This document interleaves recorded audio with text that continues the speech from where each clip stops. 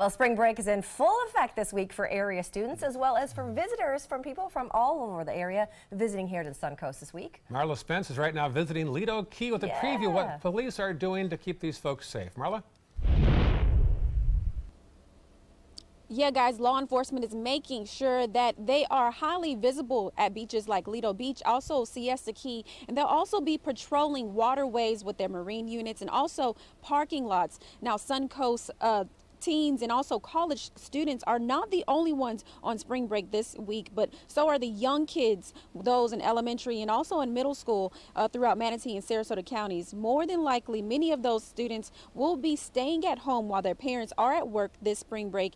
Lieutenant Brian with the Sarasota Sheriff's Office tells us parents should make sure their child is old enough and also mature enough to stay home. Lieutenant Brown also says although parents may be busy at work, communication is key between you and your child, especially when they are at home alone throughout the spring break.